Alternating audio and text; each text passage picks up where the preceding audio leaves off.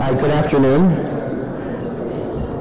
My name is Julian Goldman, and I am here for a moment only to introduce my friend and mentor, John Glaser, who is going to deliver the lecture that you've all been waiting for and that I've been waiting for. He's going to be using his crystal ball to tell us about the impact of information technology on healthcare delivery. And John doesn't need much of a crystal ball because his career and a lot of the work that he's done has actually shaped the future that we are going to experience. And his career has been a very interesting career, and his work now, I think, is this new phase of his life is probably equally interesting from what I've been hearing over lunch. So let me tell you a little bit about John. He's the CEO of the Health Services Business Unit of Siemens Healthcare, and where he oversees their global health information technology business of somewhere around 7,000 employees. Prior to joining Siemens, Dr. Glaser worked at Partners Healthcare for Partners Corporate, and prior to that for the Brigham and Women's Hospital for only 22 years. And many of you know of John's work from his time at Partners Healthcare, and many of you probably know of him as, if I may say, kind of a rock star CIO during his time there, and has implemented a number of things in the partner system that have become standard throughout many other hospitals.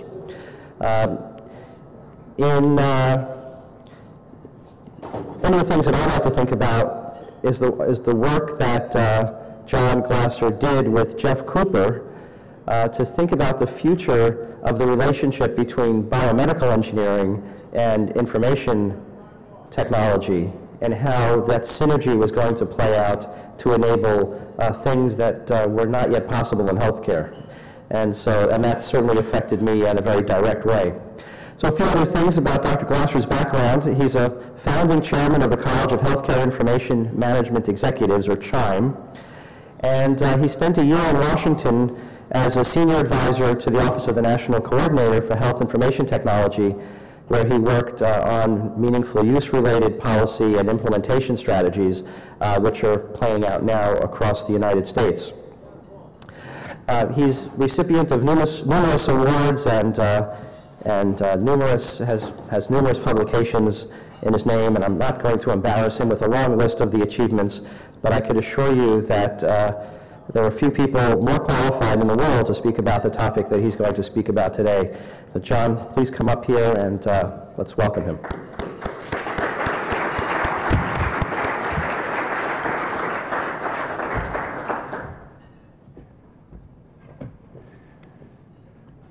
Thank you, Julian, and I'm sure there's something that will advance slides up here.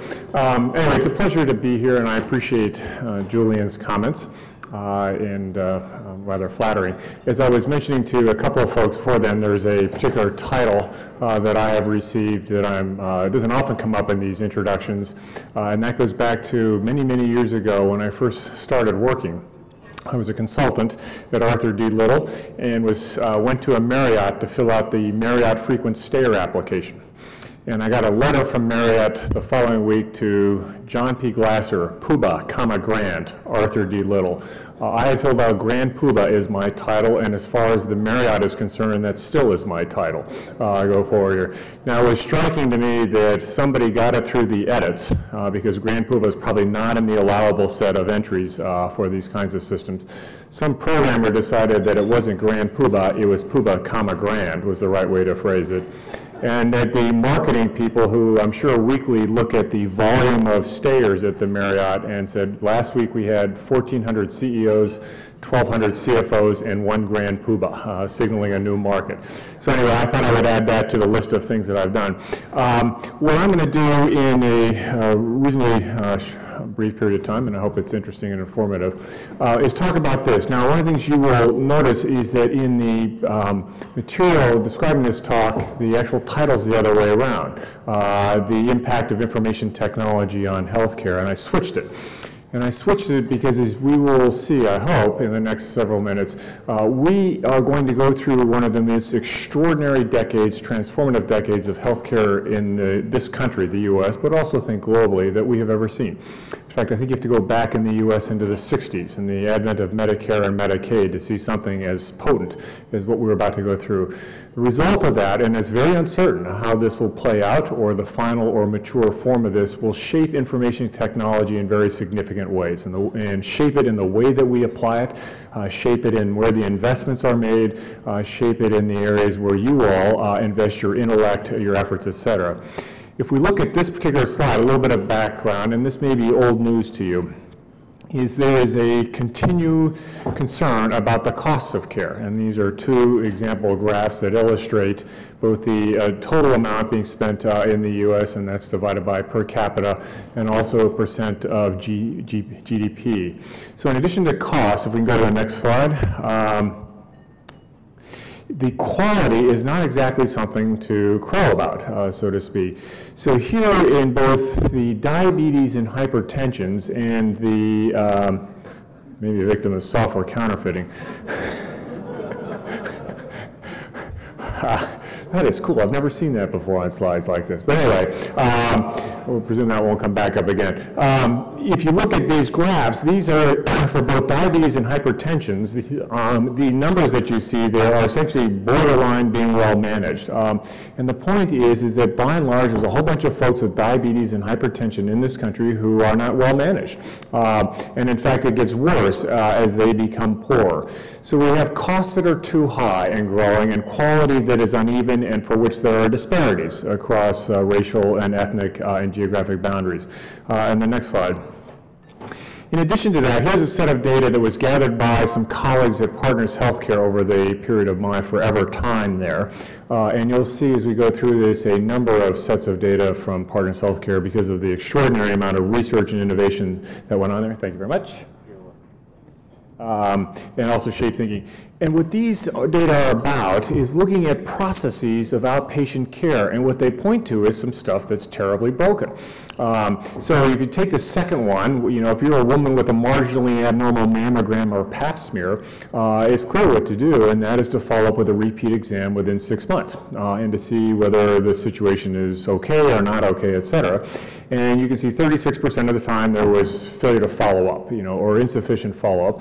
The result being is that by the time it was figured out that there was a failure to follow up on the abnormal result, the woman had stage 3, stage 4 cervical or breast cancer, and just broken processes, despite the fact that there are terrific physicians, terrific nurses, and terrific healthcare professionals. So what I realize is not exactly a pretty picture of healthcare in the U.S. Now, you could have been in this kind of setting about 10 years ago, 20 years ago, and seen similar slides, you know, and those of us who have been around these things have seen similar slides for quite some time. What's I think is different now is that the mood of a decade ago has gone from anxiety to a mood today of alarm about this stuff. And there's in my view, a fundamental reason why there is alarm, and that is the economic meltdown of 2008, which ballooned the federal deficit, put the states in a very precarious position, put businesses in a very worrisome position, and also meant that all of us, even though we're employed, our 401k is less than it used to be, and our housing value may be below what we had thought. So all of a sudden the backdrop of economic anxiety and concern has elevated this to the point where we're likely to see material change in ways that we have not before. And if you look at this, and this is from Stuart Altman, who is an economist at Brandeis nearby, you could probably characterize a lot of what has been done over the last couple of decades with that list of interventions on the left side of it. You know, things such as encouraging preventive care, or having us as individuals pay more co-pays and deductibles, so we're more sensitive to the costs, making, you know, insurance transactions more electronic rather than manual.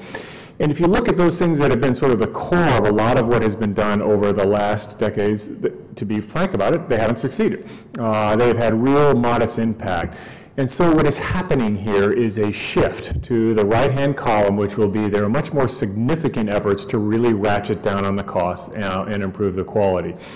And you may or may not be familiar with some of these things, but I'll give you an example of the bullet on the top, bundled payment. So you would get a single payment for treatment of someone with a hip replacement, all the care that precedes the surgery itself, and the rehab care following. You get a chunk of money. That's it. If you are more efficient, you keep the money. If you blow it and spend more, you lose money on this thing. And along with, just make sure that you don't shortchange the patient, you have to submit quality scores that show that you in fact delivered high quality care. And so movement to payment mechanisms like this. So one thread of here is very significant change in how people will be paid to deliver care. The second thread is, frankly, restructuring of the healthcare system as a byproduct of this. If you look at the U.S., there are approximately 5,000 hospitals out there. 60% are 100 beds or smaller. They're tiny. If you look at the physicians, the vast majority in the U.S. practice in physician groups of 4 or fewer. It's tiny too. And it's hard to improve care when you're that fragmented and don't have the resources at each of these individual places.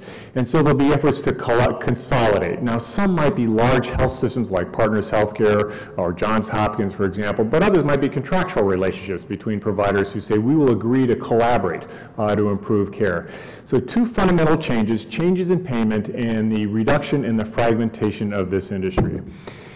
A way to characterize this, and then we'll get into some of the IT impacts, is we are entering into an era of accountability. Now, to be crude about it, and not quite accurate, if you were a physician or a hospital, by and large, for most of the last 20 years, you got paid just for doing something. You didn't have to do it well, you just got paid for doing it. So I got paid for the visit, got paid for the surgery, et cetera. What is happening here is that you are now accountable for the quality of the care and for the safety of the care and the efficiency of the care, and we will economically reward or punish you to the degree that you do a poor job. So if you do surgery on the wrong site, there's never events, or patients are readmitted because you didn't do a good job the first time, you will be economically punished. If you order an unnecessary radiology procedure, you will be punished. If you order a brand drug when you could have ordered a generic, you will be economically punished. And if you do the flip side of those things, you will be rewarded. In addition to that kind of reward and or punishment for decisions made is that a lot of mechanisms will say, I'm going to give you a finite amount of money to manage a person with diabetes over the course of a year, regardless of the care that they will receive. All of it is under one chunk of money. The net effect of this is three fundamental changes. One is that if you deliver care 10 years from now, you will receive less, period, than you do today, relative to inflation. So one way to look at this is Medicare says the amount we're going to pay hospitals between now and the end of the decade will go up 12%. We expect that the hospital's cost, its labor costs, power costs, et cetera, will go up 26%. So 1 year at a time, you fall behind relative to inflation, and the pressure to become more efficient ensues. The second is that, in a way, you used to be able to submit a claim for $100 and you got paid $100. Now you'll submit a claim for $100, you'll get paid $90. And you get the remaining 10 if you presume or prove that you delivered high quality and efficient care. You're at greater risk. And the last point here is more holistic. And that is back to the total hip. One payment for all that happens in the course of taking care of someone who needs a hip replaced. Those of you who are students of Clayton Christensen and this notion of disruptive innovations and how a disruptor can turn an industry upside down or participants in it upside down, there is no greater disruptor in the provision of care than the payment system. And I frankly think you could solve cancer, frankly, tomorrow and be less disruptive than a radical change in the payment system, which is what we're about to go through. So this has lots of consequences. Obviously, one is to providers. The second, an explosion of information about costs and quality. How well do you do? So people can shop, whether you individually shop or people who purchase your care like your employer do this. There will be a lot of comparative effectiveness of research. So if and this is a challenge for Siemens, so Siemens comes out with a new imaging modality, and they'd like providers to buy it. Increasingly, the provider will be, I'm under fixed payment and being rewarded for cost and quality, et cetera. How will this modality improve my ability to demonstrate quality scores and be more efficient? That's hard. That's a hard thing to do, and there'll be greater pressure on proving that interventions actually elevate quality and reduce costs. And then a creation of a wide variety of these accountable organizations who will come together and say, I will take this payment and I will be responsible for the care that is delivered. As we go through this decade, and it's frankly not something that started yesterday, it's been actually going on for since the late 1900s, is there will be a series of federal actions, U.S. federal government, that will shape this landscape. The U.S. government in this country is the gorilla in healthcare. It accounts for about 40% of most hospitals' revenue and physician practice revenue. And so there is a series of laws and regulations that will be playing out between now and 2016 and beyond that will shape this healthcare system, some of which have been put in place, like meaningful use. Some are kind of in place, at least there's a proposal, such as the shared savings program, and some that have yet to be written. The point being is that it's unclear how this will evolve in many ways. So it's not, we don't have this mature roadmap that says, here's what will be 3 years, here's what will be for 6 years. The other thing that's unclear is, will this all work? I mean, at the end of the day, will care quality really be better? And will care costs really be lower? So we're entering into a decade of profound changes for which there is great uncertainty. Great uncertainty about the form of it, great uncertainty about the effectiveness of it, and at the end of the day, whether we will decide that it's all been worth it. Now, to put this and to start dropping into the IT lens and set of conclusions here. If you are a provider, and you could be a hospital or a large physician practice, you say, well, I appreciate the fuzziness surrounding the rules and the uncertainty, but nonetheless, it's not as if there's no knowledge about what is necessary here. You can make certain statements about what you will have to do. Maybe you haven't been doing them now, but maybe you have to do them to a greater degree. Is to know, who am I accountable for in the patients here. So if I'm a cardiologist, and a patient is referred to me, am I accountable for all of her care or part of her care? What is my accountability role relative to this consultation? Many primary care providers have patients assigned to them who they've never seen. They don't visit, and these could be young men who believe they're immoral, whatever it is, or middle-aged men who believe they're immoral and never see a physician. So how much, and to what degree am I accountable for them if they actually don't come in? So there is a challenge of who am I accountable for, of identifying that. And if you go down the left-hand side, regardless of the payment system, you're just going to get less. So efficiency efforts, becoming more efficient, becoming more effective, higher quality our material regardless of how the payment system changes, et cetera.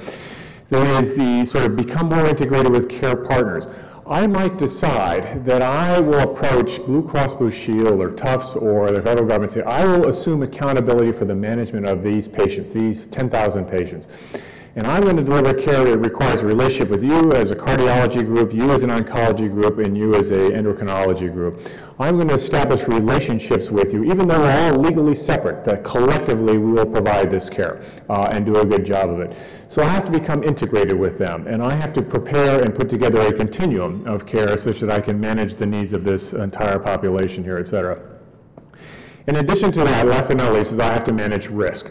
So if I'm going to assume responsibility for 10,000 patients, I need to know, or would like to know, which of these patients are at risk of needing health care in the year ahead, because I'm going to put special attention on them. I'm going to make sure that they don't fall apart, wind up in the hospital. So I need to know, who are the fragile, who are the ones who are likely to be sick, so I can take care of them.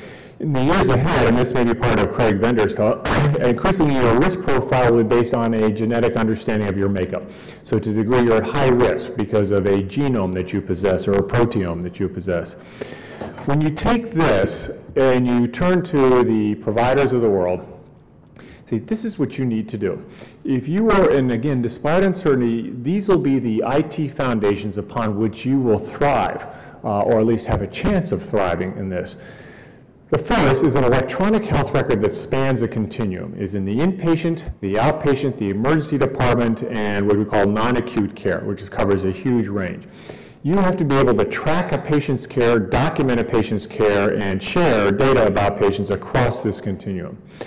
The second, you have to be able to do revenue cycle. This is the patient accounting, the billing systems, the registration and scheduling systems. Because you are going to get, for example, one payment for total hip, and that will cover activity that happened in the hospital, happened in the physician offices, happened in the rehab of places, et cetera, and you need to distribute those funds to their billing systems. So one needs a consistent revenue cycle. The third is intelligence on the part of the machine to help you make these processes work better. And I'll show you an example in a second, but we'll go back to that one about failure to follow up when this is some data partners healthcare. Why is it that there's a failure to follow up on an abnormal result? What happens? And the average primary care doc sees 150 test results a day, which in a paper-based setting, surprise, things get lost. And surprise, they get tired and overlook certain things. The computer is very good at tracking electronically whether or not a result is abnormal. It's very good at determining that. Number's too high, a phrase is in there.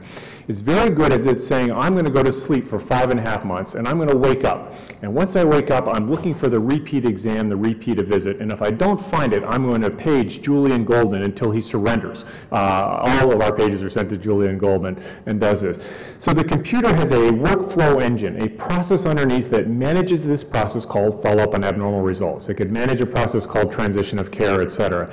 So processes are machine technologies that allow processes to become smarter, less error-prone, more efficient.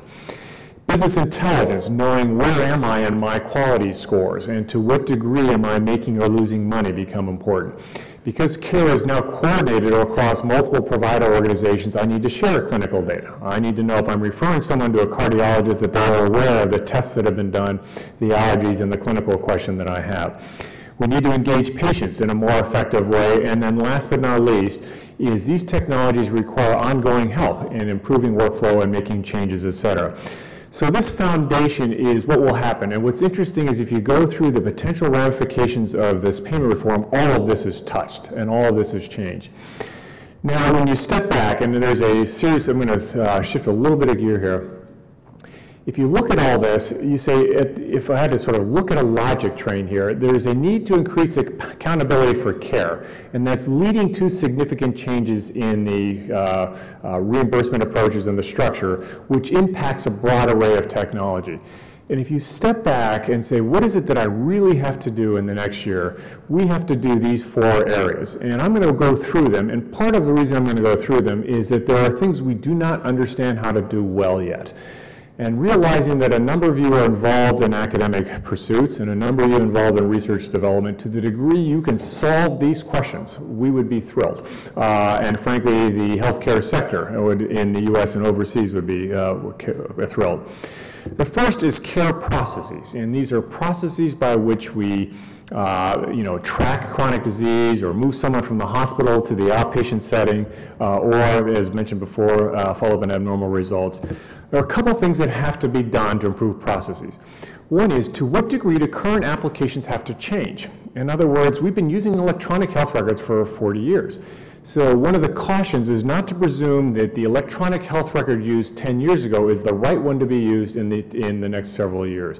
Because if you make that assumption, you assume that the activities you were engaged in last year are going to be the activities you will be engaged in a couple of years.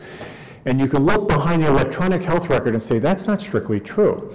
If you look at what most EHRs do today, they support what I call the serial treatment of patients. 9 o'clock, Mrs. Smith. 9:15, Mr. Jones. 9:30, Mr. Rabinowitz. Here they come, one after another, and away we go. And the job of the EHR is to help document, write prescriptions, and to do that quickly and efficiently, and et cetera. Just as one by each serial treatment of patients. That will still go on, but what is being added is you will also now be responsible for managing a population. And not just the serial treatment of an individual, of a sequence of them, but managing 5,000 or 10,000. In addition to that, you will also be responsible for coordinating care across many venues and settings in a way that you didn't do before. You might refer someone, but you may or may not actually follow to see whether they actually got a consult note back or whether the lab test came back. You just assume that it did, and someone would alert you if something were abnormal. So what it does is that certain core capabilities remain the same. Some that have been present, but maybe not all that well developed, will become more important, like tracking people across time or managing populations. But others will be relatively new. What we actually don't know how to do yet as an industry is, if we have the coordination of care for a patient spread across 5 organizations, how do we collaborate across 5 organizations? I mean, what exactly does that look like? Is that a Facebook clone or equivalent, or how does that actually work? In addition to that, here's the exchange of data between participants. Now, this is a classic diagram of, you see the organizations on the left going through the cloud. All architecture diagrams have to have a cloud, so there's a cloud in here. And they're moving clinical data, results, operative notes, back and forth. And it's easy to draw pictures like this, even though it's hard to implement it. If you look at the average primary care doc, how many other providers do they interact with in the course of a year? Approximately 200. And so trying to put this in place across 1 to 200 and each of those to 200 is a complicated undertaking. Similarly, the applications that sit at top that help you manage care across a setting are unclear and not well formed. In addition to this, it may very well be that the exchange of clinical data is actually one of the least important things to do. What's more important is events. In other words, I need to know, if I'm accountable, and I referred you to a cardiologist, did you fail to show up? I need to know that. If you were seen in the emergency department, I need to know that. If you failed to pick up your drugs, I need to know that. So actually, what may be more important to me than clinical data is deviations in care from what I thought was going to happen. And that can get me on the phone and call and see whether you need a ride to a cardiologist or something along those lines. In addition to this, one of the things that we assume is that giving you more data is helpful as a physician. That what we ought to do is give you 200 progress notes rather than 5, and 10,000 lab results rather than 100. We're going to overwhelm you, and are probably overwhelming you already with data. And so one of the areas to do, and we're still figuring out how to do this, is can the computer condense and say, listen, I see a lot of data about Mrs. Smith, but at the end of the day, I see these 5 problems. And I think these are the critical results that you need to track if you're going to track and manage somebody with low hypothyroidism. And by the way, I'm also making a judgment that this patient is undertreated. You can see that on the second line, and I'm going to suggest that you do something. And so using the intelligence of the machine to support the process of retrieving information and focusing on the condition of the patient and what should be done next. And to give you an example of what this might look like under workflow here, and this is a woman who had a stroke and 45 minutes later is in the ED. The nurse indicates to the computer that this is a stroke patient has arrived, and a message is sent to the physician indicating that. The physician verifies the sort of confirmation of stroke, and the computer instantly presents the orders that ought to be placed. Doesn't require that you go get them, just presents them. These are the orders that you ought to put in place, given the fact that we have a stroke patient, and you obviously can edit this. Now, once launched, the machine is expecting the CT to be done, the CAT scan to be done within a defined period of time, because the organization says that ought to happen within 20 minutes or 15 minutes, et cetera. And the computer detects that it has not happened within the time interval, and so it generates an alert. It pages somebody, or it shows up on a screen, so this task sequence is taking too long, and I now need to inform you that we need to get on the stick here. The point being, and we'll just round out the rest of this thing, is that there is intelligence that is watching a process and making sure that the sequence occurs as it should, in the right sequence, no omissions, commissions, and that the time interval between them is what it ought to be here. And last but not least, before we get into the questions here, this is some work that was done by colleagues Blackford, Middleton, and others at Partners Healthcare using some smartphone. And one of the things that you see is the use of decision support in the EHR at times is terrifically successful. You can see the row called up-to-date blood pressure result and terrific increase in just getting a current blood pressure on the patient. Other times you can see change in diabetic therapy, the second row from the bottom, not much progress at all. Point being is that at times we introduce these improvements to processes and they'll work. I mean, they don't make the changes or the magnitude of changes, whether through decision support or other things that we had anticipated that they would. It is not automatic. So here are the questions that we are interested in. Is when you look at healthcare, it is a combination of 2 classes of processes. One is very factory-like. You run the lab very factory-like in a lot of ways. So you can design systems that make those processes more efficient because the sequence is known, the steps are known, et cetera. The other set of processes are much more experimental, like House, watching House on TV. We don't know what's wrong. We're going to do this, we're going to try that. It's very experimental, high research. In a healthcare setting, both go on all the time, and both have very different system designs to support. And they go on all the time in a life of a particular doctor and in the life of a particular patient. So designing systems that support routine activities that need to go on all the time, be very efficient, is different from those that are to support you in making a decision about what to do next, and designing them so they support both is hard. The second is we are still, as most provider organizations, actually terrible at process change. terrible at changing organizations to be different in the way that they do their work, despite having done this for quite some time. And so there is a series of things that are still to be done to help organizations be more effective. And it's not just the Mass Generals of the world, it is the small community critical access hospital, which does not have the talent or the skills to do these things. We can talk about processes that span organizations, that coordinate care between patients and physicians who are spread across, a good part of Boston and separate. But we actually don't know how to design or manage processes like that. I actually haven't learned a lot in healthcare from manufacturing or other elements of the supply chain where there are processes that span organizational boundaries. And then the last point here is when at one point in my tenure at Partners, we said, how many instances of medical knowledge are there in our systems? He said, well, what's an instance of medical knowledge? An order set is, a decision support rule is, a workflow, all are instances of medical knowledge. And the answer is at the time there were about 36,000. And that number is presumably a lot larger than it was when this was done about 8 years ago. How do you manage a base of tens of thousands of rules and pieces of logic within these things such that they're consistent, current, and leading to the type of gain? So there's a series of stuff to be done on processes, and questions or answers to the degree that we can will be needed in the years ahead to help address this.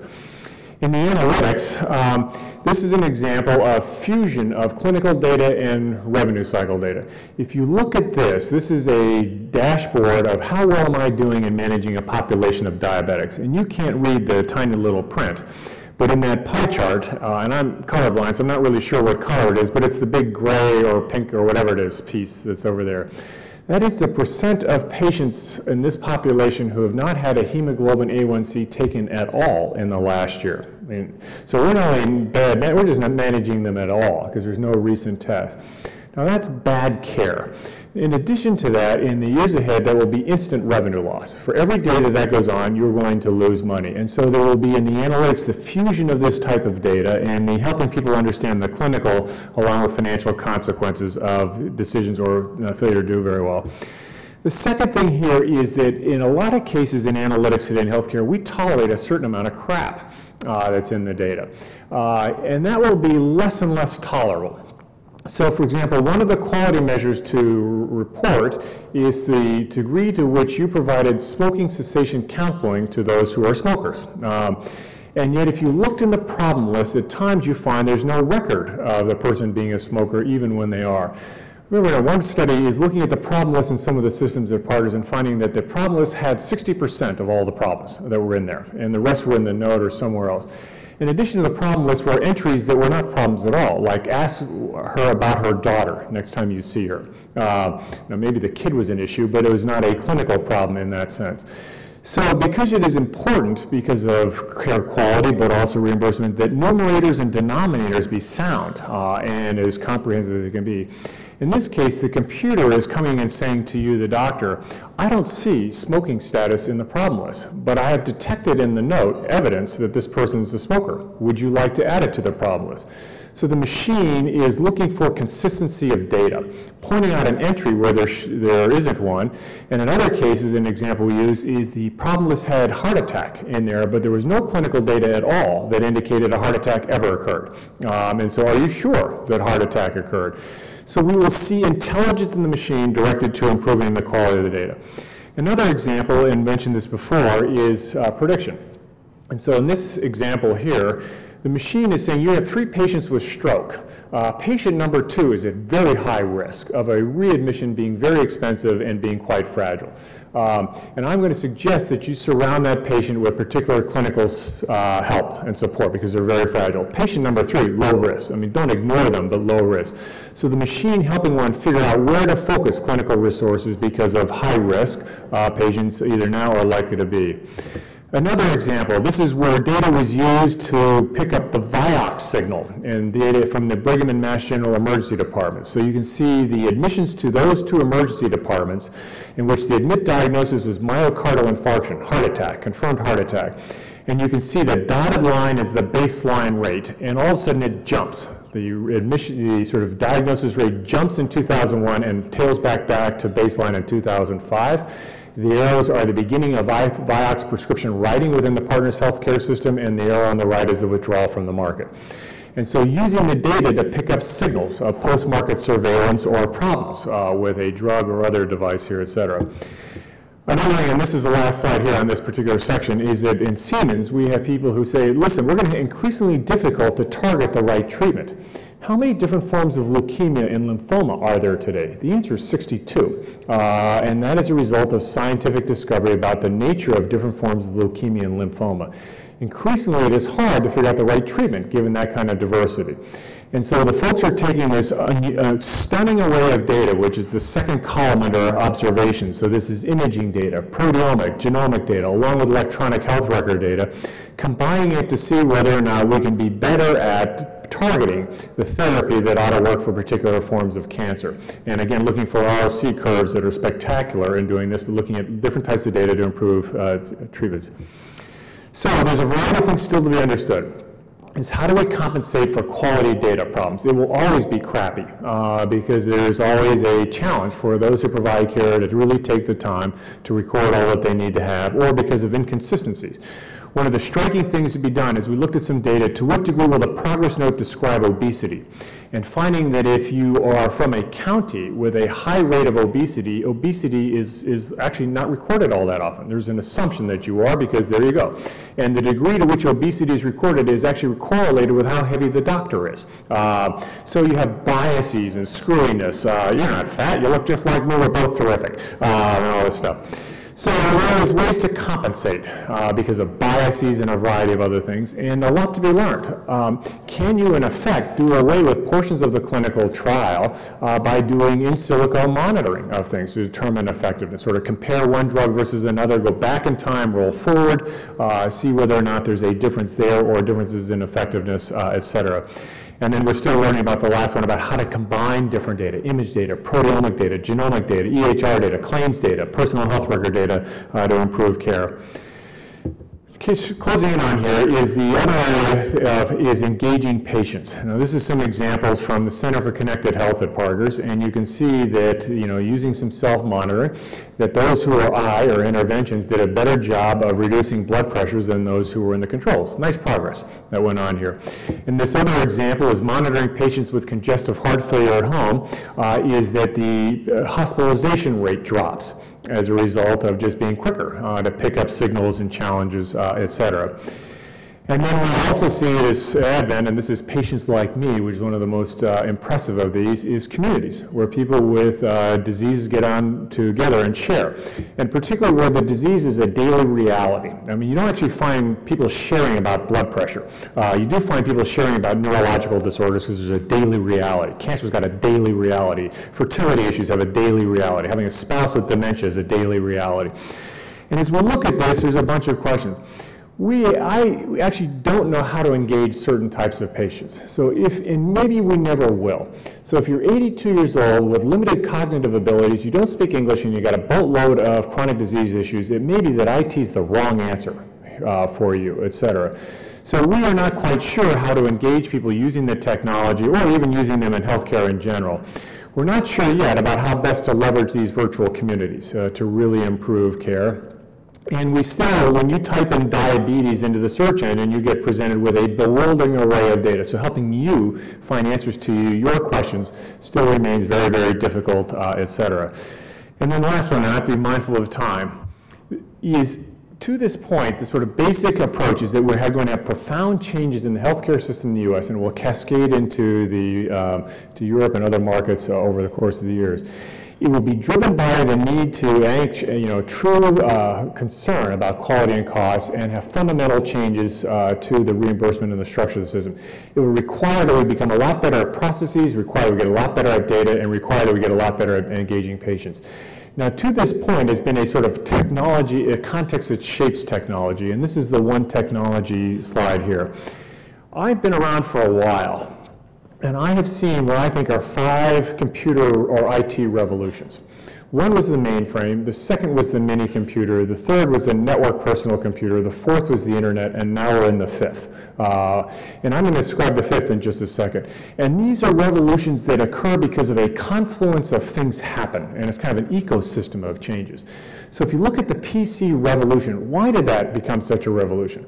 Well, partly had to do with microprocessor advances, partly to do with storage advances, but it also had to do with IBM's decision about DOS, to essentially give it away, make it public. And it happened to do with the advent of the spreadsheet, which turned it into something truly useful. And it happened to take advantage of a parallel advance in networking technologies. Many things had to come together to create that revolution. The narrow era now is that there is essentially a processor on everything. Virtually, I'll bet you there's no one in here, I'm not sure I bet much, who does not have a machine, a network personal computer in the form of a mobile device on them right now. Virtually everybody does, and the elevators, and the trains, and your car, and all kinds of stuff. There are processors on them, and they're networked in a way that is stunning. And in addition, we're getting much better at sensors, sort of to pick things up, and whether they're temperature or one of the new ways to pick up whether or not your blood sugar levels are amiss is whether certain contact lenses change color because of chemical sensors that are going on here. These collection of sensors and this broad array of processing, very powerful machines that are networked together, is leading to a stunning amount of data and very novel ways of analyzing it. And so one of the things that we can begin to do, some of which we've mentioned, is essentially to do comparative effectiveness. Is this treatment better than others within the data? We can also orchestrate complex processes. You can manage the flow of traffic through a city. You can manage a power grid. You can manage someone's sort of choices, books or CDs on the internet. So we are in this era, and what's unclear is about how best to leverage this era in healthcare because of this nearly ubiquitous network computing generating stunning amounts of data, in which people are going to supply very sophisticated analytics to see patterns, and also to expedite a number of things that right now take us a great deal of time to discover. So, examples here. These are some things that still need to be understood, and I know a couple of colleagues, a bunch of colleagues at Partners and elsewhere are looking at these kinds of things. And in addition to all this kind of stuff, it is the security of this apparatus. So one caution as we get carried away by all of this interoperability and connection, et cetera, is the fundamental basis of care delivery is trust between a patient and the person delivering their care. The dialogue will be kept confidential between them and be used only for their benefit and not for their harm. To the degree that that trust is eroded, if they're afraid to say things because of, then we will undermine healthcare in a way that is faster and more debilitating and devastating than perhaps anything that we might do here. I don't mean to overplay the drama there, but nonetheless the security issue is a terribly important one. So that's it. I'm going to stop now, and I apologize for first being incoherent, second for talking very fast. I'm mindful of other things that await you in this afternoon, and let me see if there are any questions or comments about anything that I have said, and thank you.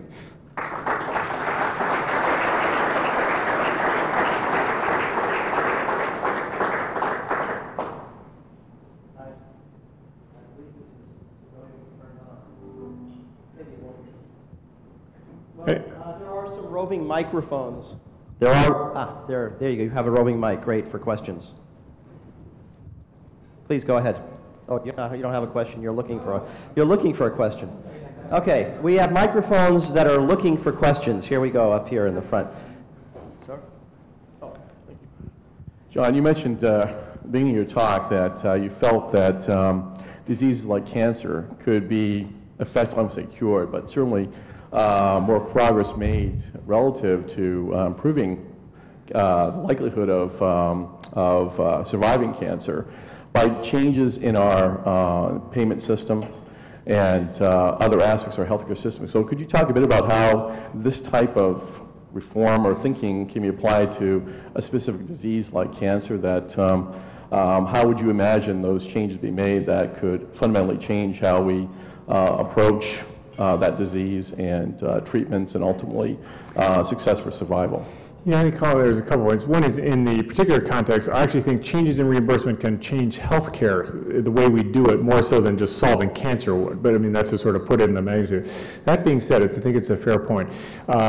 Increasingly, people will say, golly, cancer is going to, as people get older, there will be more cancer. And so organizations and providers who are willing to say, I will take care of cancer for this population, and maybe it's all cancers, and maybe it's breast cancer, or this form of cancer, et cetera.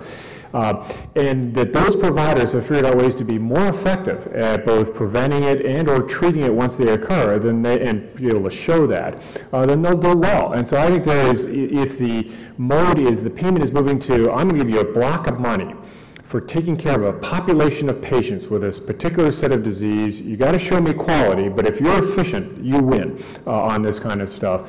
Then there will be a lot of innovative activity. This is how do we become more efficient? How do we keep them around longer? How do we let them get back to work? How do we make the treatment less expensive, et cetera? In some ways, it is exactly the right way to pay. So I'm going to give you a fixed amount of money. You show me that you're good. You figure it out. Rather than me trying to tell you how to do this, you be the innovator within that. So I think you could play that at cancer. You could play that at heart disease. You could play that at mental health issues. You could play that at lower back pain, and a variety of things in which you sort of fix the game. You're not fix the game, but you constrain the game and let people innovate within that. Specifically how that will happen, I'm not sure, but there are clear ways that will occur.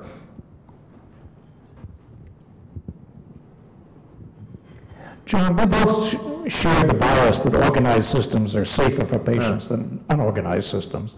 And yet the data that you show from partners, that 36% of women with breast abnormalities don't get followed, would make you wonder about that. Is it that much worse out in the community?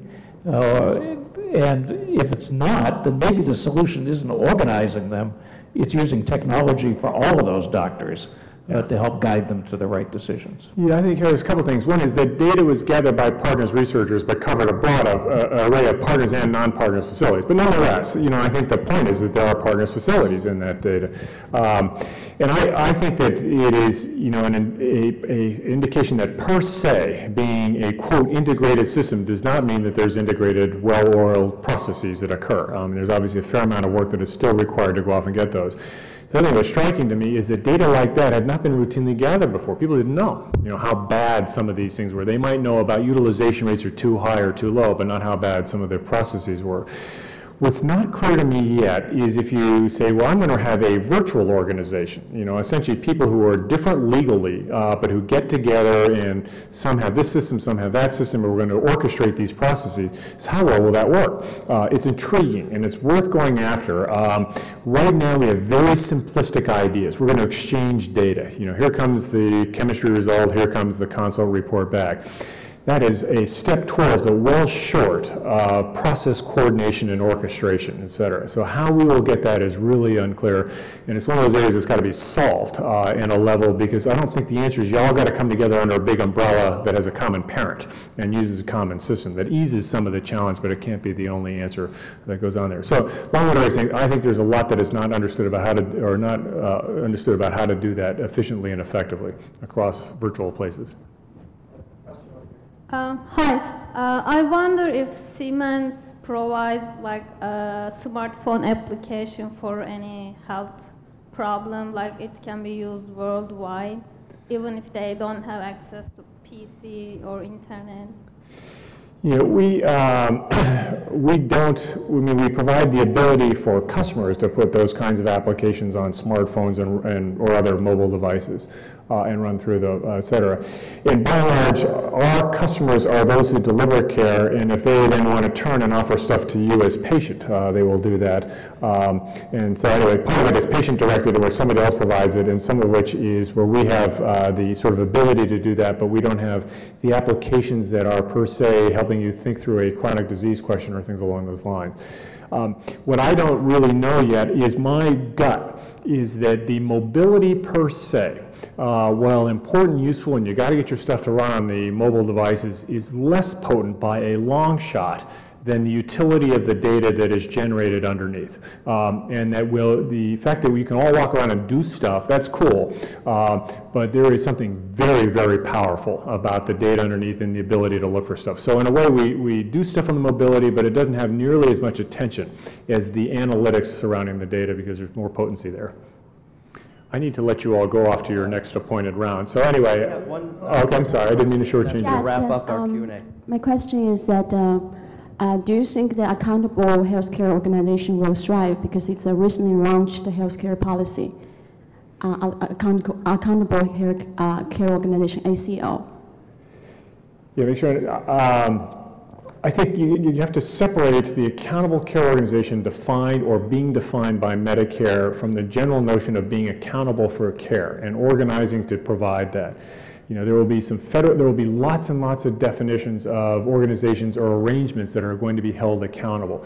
Some will be what the federal government says, but a lot of them won't be. And so I think one of the things to be here, the federal government will come out with a definition, and that's how we'll pay. But there are lots of ways that people will arrange themselves to be held accountable and to participate in the fund. So I'll make sure I answered your question. That's right. I'm saying just because the healthcare policies is ever changing, and how do you explain or industry can respond to the inconsistency of the healthcare system policy changes? I think it's going to be one of our issues is that we're going to muddle our way through the next decade with a variety of inconsistencies, conflicting ideas, things that we thought were really smart that turned out to be really stupid, things we didn't think would be so smart turning out to be quite smart all along. Wild cards is how engaged will consumers really be? I don't really know. So we've talked about it for forever and had modest uptick on that kind of stuff. So this will be one of the hard parts. There is profound change that is very idiosyncratic, inconsistent, experimental, and fuzzy. So enjoy it, because it's going to be, and I think the consequences, is just one last comment, is it needs to work, because if we get to the end of this decade and we've broken it, made it worse, or haven't solved anything, we are in a lot of trouble, within the U.S. and broadly speaking here. So the stakes are quite high in this really complex, messy process here. So anyway, all of you rest up and get to work, because we'll need you all collectively. Let's thank Dr. Glaser. Thank you.